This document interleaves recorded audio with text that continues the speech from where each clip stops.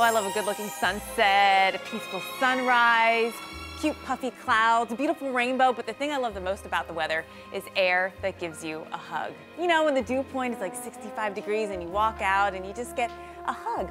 It's nice.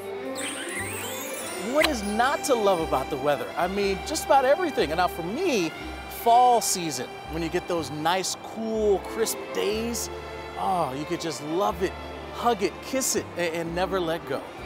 Oh gosh, what do I love about the weather? Honestly, I can't control it. It's the only thing in my life that I can't control.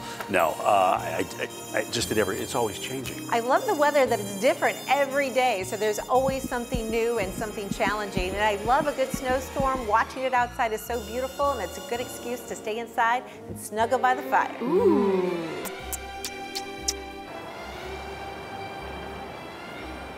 I love a warm breeze. It's like a gentle kiss from Mother Nature.